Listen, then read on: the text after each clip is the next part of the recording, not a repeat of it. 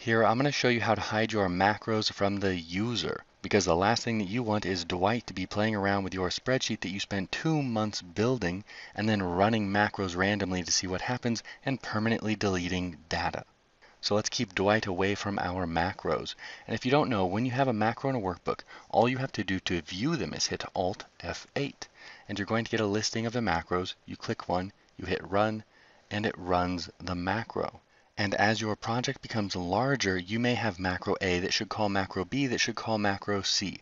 And they must be run in that order or bad things happen. And at this point you may be saying, hey, my coworkers will never learn the Alt F8 keyboard shortcut, and they will never have a developer tab since you have to add it, and then have the macros button where they can view all of the macros. But it seems like a lot of people don't realize that the View tab has a macros button on it. So it's very easy for anyone to get a listing of the macros in the workbook and then run them.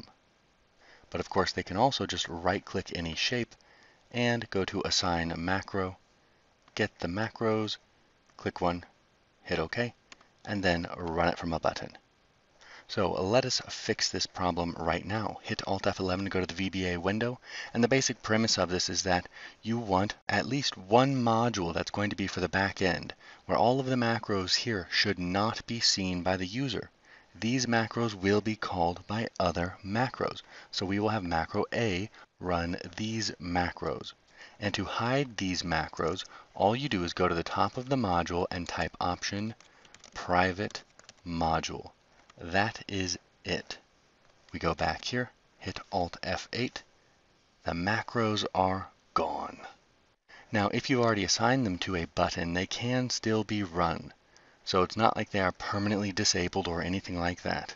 But it makes it a lot harder for the user to find your macros. And if you combine this with password protecting your project, they're not going to be able to get in here and then click inside of a macro and run the macro.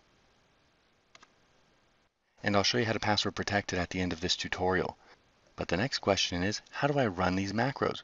Because usually I want a macro to run from some sort of user interaction, maybe a button click in the spreadsheet. And how we do that is to create another module that's going to be our public-facing module. So go to Insert, Module, and let's rename this guy. So click it and go to the Properties window, and how about we call it Interface. And you can make some really cool things here. What I'm showing you is just a baby version of this.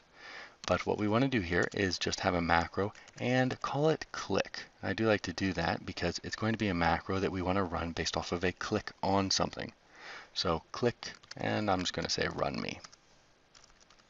And now we reference one of the other macros. And a very easy way to do that, I recommend if you're just starting out, is type call and then the other macro. And I forgot the name, so I'm going to hit Control Space, and let's type, this is a little trick, not part of this tutorial, but type the name of the other module, which is backend, tab, and then period, and you get a listing of the macros. So let's run hi there. And now that I have the macro that I wanted to reference, I'm going to go ahead and delete that.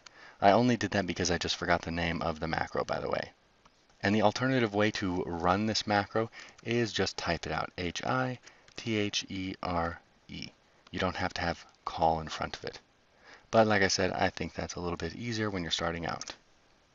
So now let us go back to the spreadsheet and hit Alt F8. And here is our click run me macro. So the click in front of it tells me, hey, I know that I want this to be public facing, so everything is good. I didn't make a mistake. Now I'm going to run this macro, and it will run the macro that I want to be run, which is hidden from the user currently. And that's how we get oh hi there. And of course we can now assign that one to a button as well. Right click, assign macro, and click run me. Okay. And there we go. And that is all there is to it. But, if you really want to keep your macros protected, go to your project over here and right-click your project and go to VBA Project Properties. It's a little bit off the screen right now, but click that.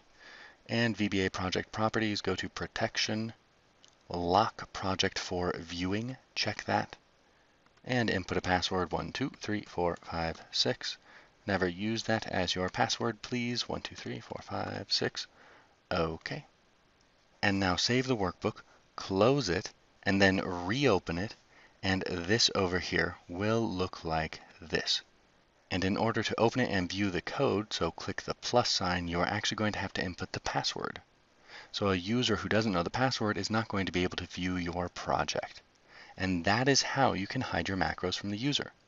And just in case you're wondering, option explicit, that just means that we have to declare all the variables that we use here, but that's not required for this tutorial. So everything I showed you here will work just as well without it. It is usually a good idea to have it there to avoid errors, but it will work just fine like that as well.